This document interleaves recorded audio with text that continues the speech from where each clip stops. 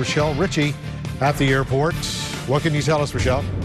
Well, Jim, I spoke with the Public Affairs Department for AUTEC. They're actually based in Rhode Island, and they say so far 380 people have been evacuated from Andros Island as a precaution. Now, they say they also moved some of their major equipment from the island to the mainland, and they actually sent one of their range vessels to be housed at the Navy base in Key West. Now, just to give you an idea of what AUTEC is, it's actually a sector of the Navy, of the U.S. Navy, I should say, and they basically do underwater warfare research. Now, this afternoon, we saw a number of people being flown in from the island. They were told not to speak with us, but one man did, and he told us the weather there was much like it is here in West Palm Beach today. Sunny with a few thunderstorms here and there, but of course, that could all change and become a little bit more severe as Hurricane Irene continues to move across the Atlantic toward the Bahamas. Now, we are told about 60 essential personnel will remain at the island. Now, by essential, that is going to include emergency response teams